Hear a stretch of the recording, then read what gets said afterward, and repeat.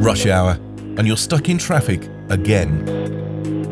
The roads in the Netherlands are getting busier by the day, and we all notice it.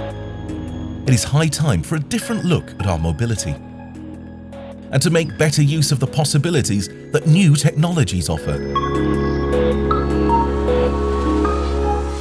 Intelligent traffic systems can send and receive data. They allow traffic lights to communicate with one another better and more efficiently, and assign priority to certain traffic flows. The light will be green longer for traffic coming from a certain direction, for example when it is very busy, and road users are not left waiting unnecessarily when there is no other traffic approaching. In the future, traffic systems will be self-learning networks that optimize traffic flows in a continuous and fully automatic way. They spread the traffic better throughout the city and process traffic peaks faster, taking the current situation and the type of traffic at a certain intersection or along a certain section into account. That is good for air quality in the city, the flow of traffic, and comfort of road users.